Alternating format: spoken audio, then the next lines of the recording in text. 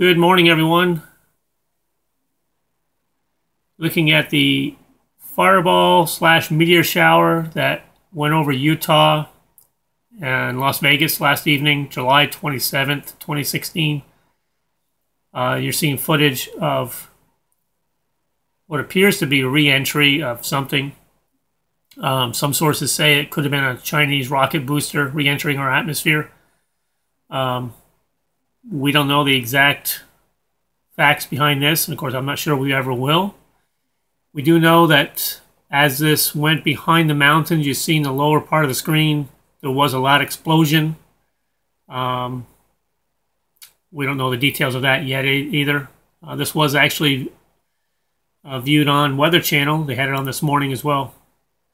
So there you go, folks. More debris entering our atmosphere. Have a blessed day.